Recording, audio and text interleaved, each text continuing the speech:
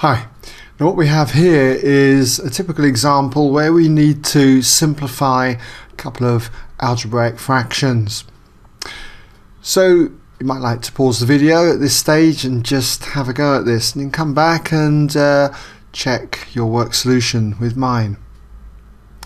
Okay, welcome back if you had a go. So the first thing I'd want to do is just copy out the question. So we've got to express 2 over 3x plus 2 all over 9x squared minus 4 and then minus 2 over 3x plus 1 as a single fraction in its simplest form.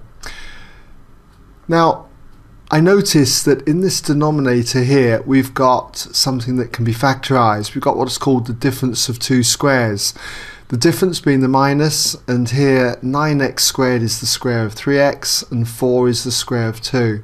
So what we can say is that this is identical to, and you should really use an identical sign by the way rather than an equals. And we've got on the top here 2 bracket 3x plus 2, but underneath here this factorizes, as I said earlier, to what we call the difference of two squares. That is 3x minus 2 multiplied by 3x plus 2. Obviously you can have it as 3x plus 2 times 3x minus 2. It's not going to make any difference. Then we've got this fraction here. Nothing in that fraction seems to factorize, so we'll just leave it as 2 over 3x plus 1. Now with this fraction I can now cancel some common factors. I've got the factor 3x plus 2 on the top and 3x plus 2 on the bottom there. My next step is to write underneath this identical to, and we've got the first fraction here which is 2 over 3x minus 2. I'll put that in brackets there, and we've got the other fraction minus 2 over 3x plus 1, and again I'll actually put that one in brackets.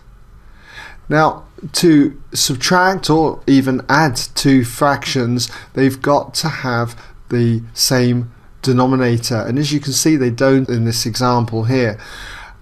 What we need to do is to put them over that same denominator, and since I've got a 3x plus 1 here and a 3x minus 2 here, then that denominator is going to have to be 3x minus 2 and 3x plus 1. So what I need to do is times top and bottom here by 3x plus 1 over 3x plus 1. Timesing top and bottom by exactly the same value is like multiplying this fraction here by 1. So obviously it's not going to change the value of it, it will just change the appearance of it. And similarly for this one, as long as we times by 1 we won't change the value of it, but if we times top and bottom by 3x minus 2 over the 3x minus 2, we're multiplying by 1, but we actually get two fractions which will now share the same common denominator.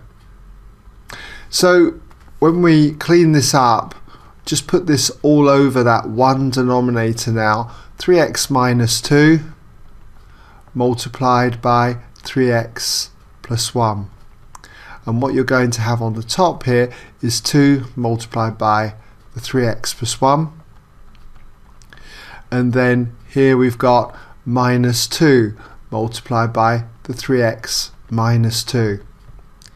Now in practice generally you'll most probably find that you can go from this line straight the way to this line here, but I leave it up to you to just take it at whatever pace that you feel happier with. Okay, now next I can see that if I expand these two brackets out that we'll be able to group some terms together. So expanding the top line out is going to give me 6x plus 2, and then here we've got minus 6x, and then we've got plus 4, and that's all over that denominator there of 3x minus 2 multiplied by 3x plus 1. And the top Simplifies because we've got 6x take 6x, which is 0, 2 add 4, which is 6. So you end up with 6 then all over 3x minus 2 multiplied by 3x plus 1. And there you go, simplified.